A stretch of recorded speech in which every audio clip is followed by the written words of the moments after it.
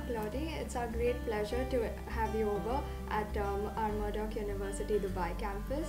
Murdoch, as you know, is one of Australia's leading universities. We're so excited to have you speak at our Murdoch Executive Series Leadership Lecture on the art of executive presentation. It's a very interesting topic indeed. I'm Pratika Revannavar. And my name is Rabia Yousuf. We are both pursuing journalism and screen production here in Murdoch University, Dubai. So, Mr. Laudi, we know that you've been associated with CNBC Asia Pacific as presenter and Sydney Bureau Chief. And it's a great coincidence that our TV studio in Murdoch University, Dubai, it's actually a replica of CNBC News Studio in Africa. And our chairman, Mr. Zafar Siddiqui, and Mr. Rakesh Wahi are also co-founders of CNBC News in Africa. So why don't you start by telling about your experience as journalist and why did you choose this career? Well, thanks again for the opportunity to be here. Well, in essence, journalism is at, I guess, at the heart of communications. And communication is arguably the way that all the world's problems can be solved. If we could communicate better, then a lot of the problems that we perceive as insurmountable could in fact be resolved. So I started in journalism immediately after university. I am actually a graduate of Curtin University, also in Perth, as you know, and moved into a job at the Australian Broadcasting Corporation after graduation. Firstly in radio, and then I moved to Singapore almost 20 years ago, where I was also working in radio before joining CNBC, at that stage as a producer. And obviously over that time, a lot of things have changed in the media.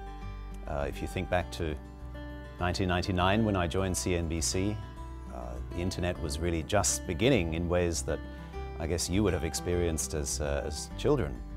For us who've been in this working world for some time, obviously these changes meant a great upheaval in the way that journalism worked. And so here we are, 2016, and we're seeing so many ways in which communication has changed, the tools of communication has changed. But at its core, the fundamental truth remains. All of the world's problems can be resolved through communication. So how do you think journalism has evolved over the years? If we bear in mind that all communication, or rather all the world's problems could be solved by communication, it means three things. First, we need to listen more. Second, we need to listen better. And third, it means that we simply have to be more self-aware in the way that we communicate. And so just allow me to maybe elaborate on each of those points. When I say listen more, what that means is really that we need to be more attuned to what's going on outside of our sphere of influence. So if you're currently getting your news through Facebook, then you should probably find other sources of information, more direct sources of information as well. When I say listen better, that means that you need to watch all of those things with a more critical eye, and so pay greater attention to what it is that you're actually consuming. And my third point, which is that we need to be more self-aware, it also means that we need to embody the sort of communication skills that we all need in order to be better understood. Our graduates, our senior students like Hiba Naska, she has been working in Sports 360 over here, and our another senior student, Ahmed Al Saidi, he has been working in 7 days. So do you have any message for our graduates and our aspiring journalists like us? Well, I guess there are three things that all journalists need to do, and the sort of skills that they all need to have. First of all, talk to people. Journalism at its core clearly is the source of information, sourcing information, filtering or managing that information in a way that's then better understood for our viewers and our audiences generally. But what does that mean in practice? And so the great danger that I see for journalists generally these days is to take too much for granted in what's in the press release. In other words, it's an electronic form of journalism where you never really have to leave the office. All you need to do is rewrite press releases or source information that's already available in the public eye online. And I see that as a danger because it risks that you lose the real story. You need to go out and talk to people. And talking to people doesn't necessarily mean that every conversation that you have is an interview. It simply means that you go out and find out what people are doing, have that general curiosity that I guess you all need to have when you first started your journalism careers. So talking to people is, and listening, as I was saying before, listening better, listening more, and having greater self-awareness are all part of the role. And that's not really changed since the beginnings of journalism. My long-run plan is to become an investigative journalist. I got inspired by the movie Spotlight. I always wanted to become a detective, and then I always wanted to express my views as well. So I found journalists as a proper platform to express my views, as well as do my detective interest and just pursue all in one. So journalism is my platform to just express my opinion and do what I want to do. So do you have any tips for me and people like me, students like me, who would want to choose investigative journalism as their career path? Well, and congratulations on choosing this. What a very interesting career path. As I was saying before, the state of journalism, we're at a crossroads in a sense. And as I've mentioned, to some extent, it's very beneficial that so many people with mobile phones and an internet connection can be journalists. But it also means that you have to work harder to set yourself apart. So a couple of pointers, I would say, actually for anybody in any line of business, whether it's journalism or research of any other sort.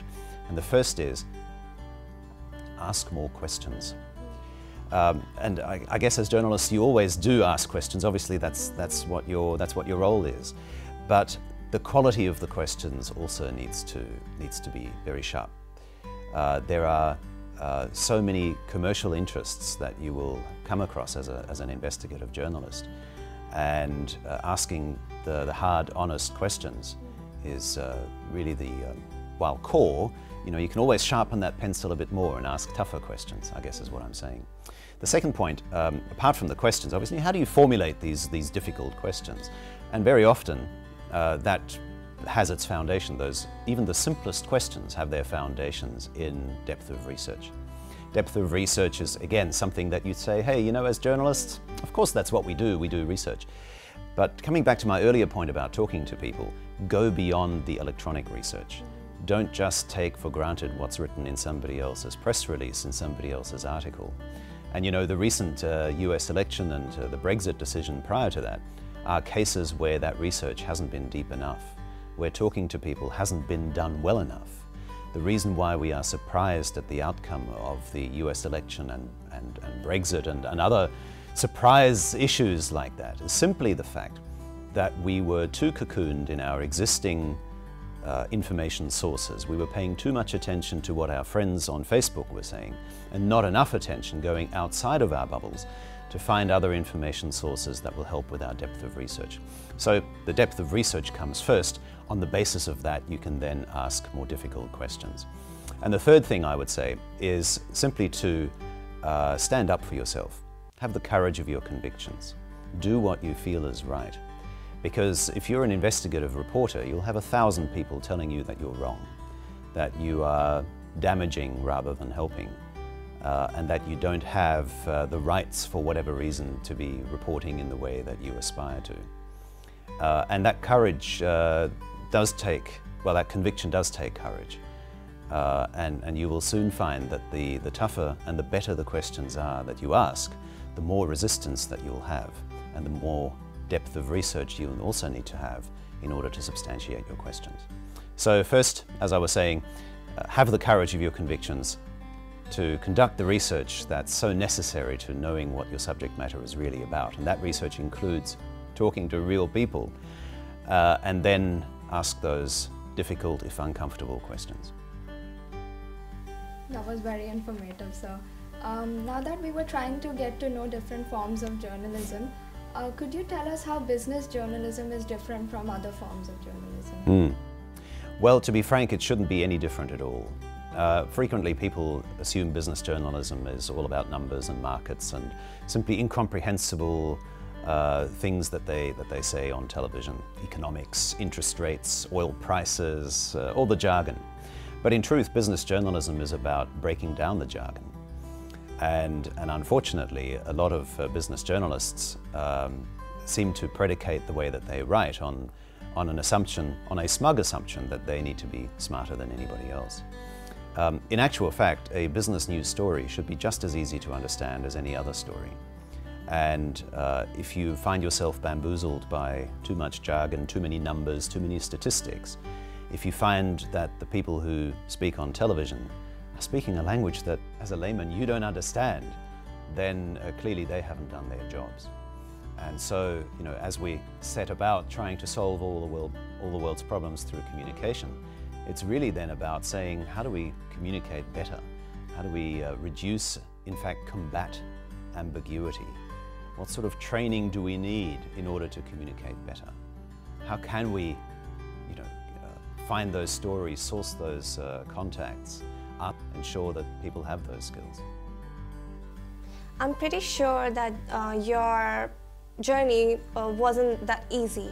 So, have you ever faced any difficulties in your, in your journalism practice, and how do you overcome those difficulties? Well, every job brings with it the usual run of difficulties that simply come with working with people. But I have to say that the toughest part in journalism is overcoming yourself. And allow me to elaborate on that a little bit more. In essence, when you are on television or you are writing a story, perhaps a controversial story, to your point about investigative journalism, maybe you're writing something that other people are going to dislike you for. So what is the most controversial story you have covered, and how did you prepare for it and deal with it? Well, my most controversial story, and I'd have to say there were quite a few, the toughest and most controversial stories, when you say controversial, let's define that. What does controversial mean? It means that there will be people who are upset about what you're writing, in essence. Perhaps it's going to have some big impact on the market. Maybe it's going to have a big impact on somebody's career. And clearly, again, you need to understand what it is that you're doing. It's not just about shooting from the hip with allegations and he said, she said type of arguments. It's really to dig into the fundamentals of the story and understand what it is that you're actually doing.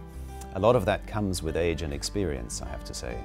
I was 22 when I started in radio, and as vehemently as I would have defended the depth of my knowledge at the time, clearly I'm now twice that age, and I'm thinking far more about, well, how much of that ability to deal with those controversial stories, to have a feel for what impact your story is going to have, to understand the ramifications of your story, really is something that you'll develop with age and experience. Your job is to be open to those sort of experiences, to, as I was saying earlier, to listen more, to listen better, and to be self-aware about what it is that you're doing. But again, as I was also saying, it's, you shouldn't be scared of that. If you have that depth of research and the courage of your convictions and the strength of your questions, then you look forward to a very rewarding career.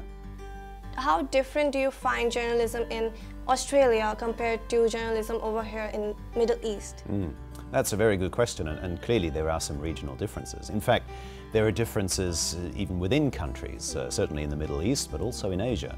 So I've been based in Singapore for almost 20 years, and clearly the Singapore media system is very different from that in Malaysia, different again from Indonesia, different again from the Philippines, Thailand, Hong Kong, China, and elsewhere. And so clearly there are regional differences. At the same time, the media systems are not standing still. There's also been a great deal of development in the media in Singapore. This idea that Singapore's media is somehow backward or in some ways restricted are really very outdated concepts. And if you pick up a Singapore newspaper or a Singapore website now, you'll see that actually the questions are far tougher, the thinking far broader, the opinions far more diverse, and in a sense, brought about by citizen journalists, far more rambunctious than you might expect. And that's something that we would see everywhere. And again, it doesn't really matter which part of the world you're in. Now, if you're communicating in the media, if your job is to go out there and appear in the media, then you also need to be aware of the regional differences, the country by country differences. You need to be aware of the changes even within the country. And you need to bear in mind first and foremost that your biggest threat really isn't the journalist sitting opposite you. It is ambiguity. It is that hyper-connected world. It is the threat of not enough listening and not enough self-awareness. So again, that's why I've made it my mission post my career at CNBC to help people communicate in a way that busts ambiguity and that simply fosters better learning and more tolerance and more active listening and so on. What's the most exciting and interesting story that you have covered so far? Well, goodness, you know, over the years that I was in radio and television, you know, I conducted probably anywhere between 6 and 8 interviews per day. So in radio, I had a 2-hour slot on ABC Radio, first in South Australia, then in Perth. And, you know, when you think about it, 8 interviews per day, 5 days a week, that's 40 per week.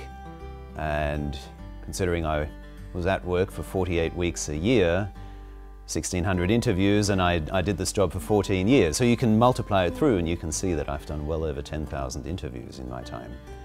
And, you know, so when you ask me what's been the toughest interviews, my counter question is, which one of those 10,000 do I pick? But you know, interviews are difficult for different reasons. Sometimes interviews are difficult because the guests are quite combative. In my time in Perth, for example, the government of Richard Court was in power. They brought in a lot of industrial relations changes. And so I frequently had the Industrial Relations Minister Graham Keirith on my program, together with the Chief of the Trades and Labour Council, Tony Cook. And so they were very combative. They used to try to outshout each other on my program. So that was certainly something that you needed to learn to manage. And then there are stories that were simply difficult or controversial because they were defamatory. You know, the number of times I had to press that dump button in my radio studio, I would have lost count. The number of times people have said defamatory things. You've got to be very quick to understand what is defamatory and whether there is a suitable defense of defamation. So finally, could you give us a gist of what our guests could expect at your lecture tonight? Well, as you know, my big mission in life is to solve the world's problems through communication, and so I'm hoping that they'll pick up tips on how to do that and hopefully join me in this quest. You know, that sounds very noble, but in actual fact, look at all the problems that we have. Well, thank you so much for your time, sir. It was really nice having you over here, and you shared some really nice information, and the guidance, the tips that you give, the advices that you give will really help us.